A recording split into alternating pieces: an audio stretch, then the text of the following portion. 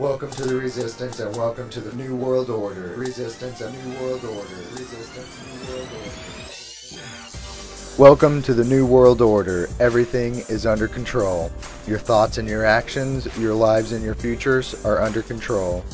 Gorge yourselves on the opulence of the illuminated. Observe their splendor and stand in awe, O vassals. Marvel your masters, the titans of industry, for kings have taken the people and their kingdoms have taken the world. Welcome. Welcome to the New World Order. Welcome to the Resistance and welcome to the New World Order. The populace shall be connected, their prosperity measured, and surplus commonly divided. No man's quota shall yield more than another. Borders and boundaries are to be dissolved, governments disbanded, and currency thrown out. A single system shall rule the men of earth, a single court shall judge them all. One religion shall guide them, one man shall lead them, one army shall protect them, and digital eyes shall watch over them. Welcome to the Resistance and welcome to the New World Order. The media shall be controlled for the good of the people.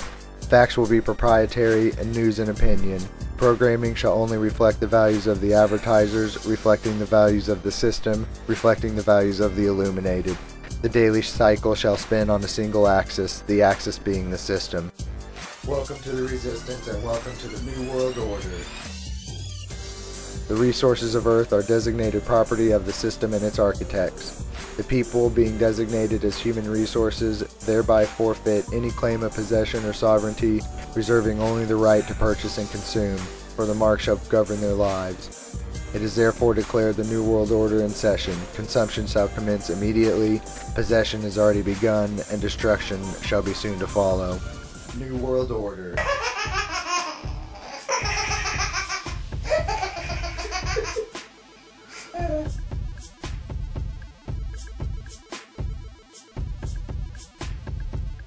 Welcome to the Resistance and welcome to the free world. Welcome to your new life and welcome to your own mind. Our times are great, our time is short, and our time has come. There is but one way, one truth, and one light, and without it we are lost, we are hopeless, and we are blind.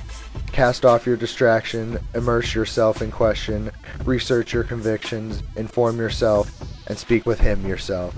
The answers you seek await your discovery, the path awaits your journey.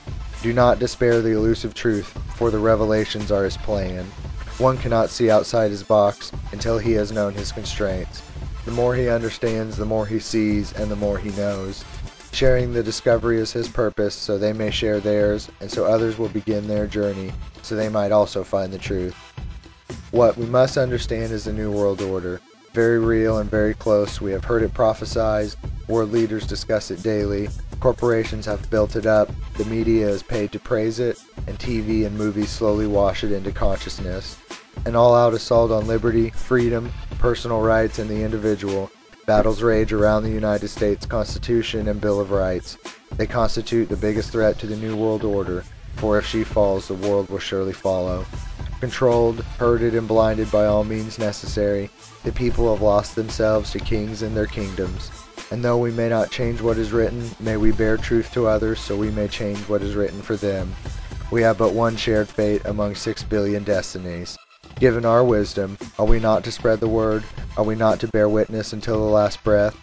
My strength is my God, my gifts are His own. I am nothing without Christ and have nothing without His love. Reside in me, O Spirit, and carry off my soul.